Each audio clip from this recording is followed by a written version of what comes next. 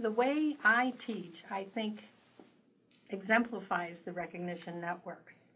As an example, in every class begins with an interactive exercise, a warm-up I call it. But the warm-up is specific to the lesson of the class, so that students get an active way of seeing what the information is about. In one, for example, we'll be talking about international trade and trade problems.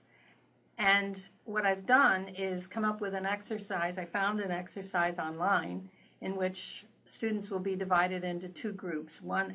Two groups will have totally different cultures. And one group will be trying to sell something, the other will be trying to buy something, but they don't communicate well. So this gives them an experience of international trade. Then there's material in the book. Then there's the discussion in class of the specific items that are concerned with international trade. So they've got lecture, they've got demonstration, they've got interactive. They usually have to write some kind of paper or reflection based on that as well. So it gives them a chance to think about what they've learned and acknowledge it. One of the fun things that I do in recognition networks is a thing I call culture shock. And basically the students are divided into 4 teams, and each team gets a culture. And it's a weird culture from a weird country that they've never heard of.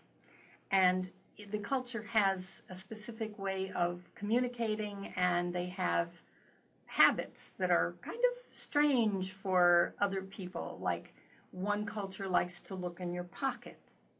Another culture likes to, if you're going to talk, you have to sit down.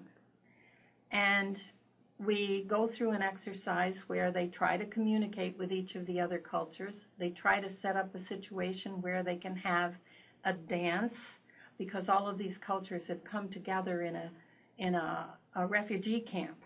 This is the example that I use, a refugee camp where they need to get along. They need to communicate with each other.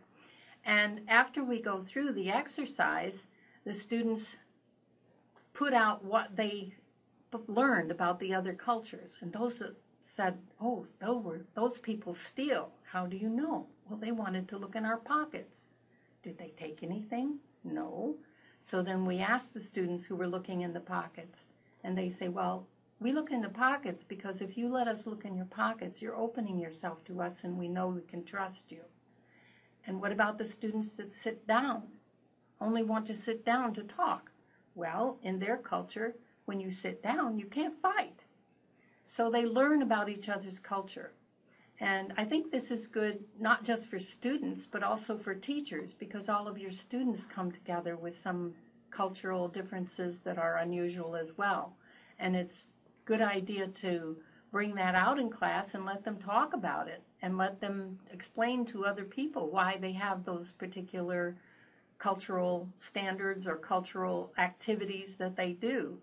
And if we want to have diversity that actually works, people have to take the time to understand each other, and teachers have to also.